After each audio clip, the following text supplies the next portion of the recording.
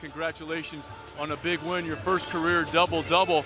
How important was it for you to kind of get off and really start to attack the glass as you did beginning the second part of the first half?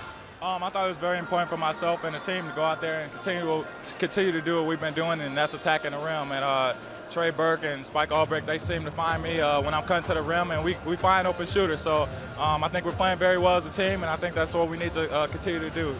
You obviously had a great afternoon. Talk about your classmate, Mitch McGary, and what he provides you guys coming off the bench. Mitch McGary is a hustle-type player. I know you see the energy out there. Everybody loves that, so he kind of picks us up in down moments. I know a lot of times in the first half we kind of got down and we didn't have that type of energy. He came in, provided us with that, and it helped us out a lot. Mitch gets all the hustle plays a lot of people don't want to get. We've talked about you guys coming in as freshman class and really making a production. What has it meant to have guys like Trey Burke and Tim Hardaway Jr. to kind of show you the way in this Michigan program?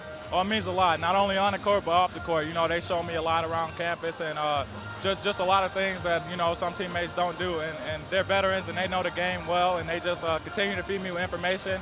And, you know, I just provide off that, feed off that. Congratulations on a great afternoon. Good luck the rest of the way. Appreciate it.